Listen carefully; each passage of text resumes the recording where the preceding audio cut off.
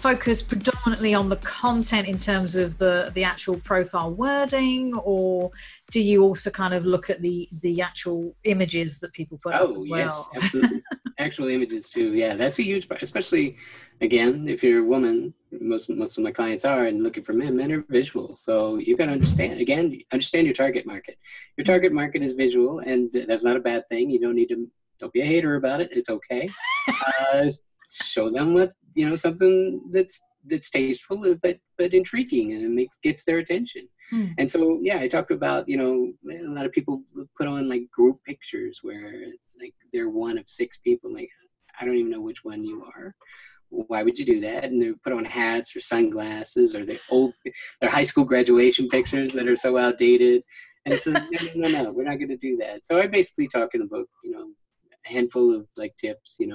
You want about 6 is probably a good number. You want to show different aspects of you. There's professional you, there's like, fun black tie gala you, if you have a picture of that. There's you on vacation doing something really cool, maybe a known landmark, again, because the idea is to strike up a conversation, or right.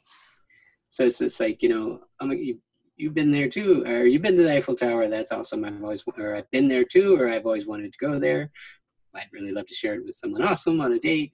That's the most romantic city in the world. Something that starts a conversation. So it's always about like seeding a conversation.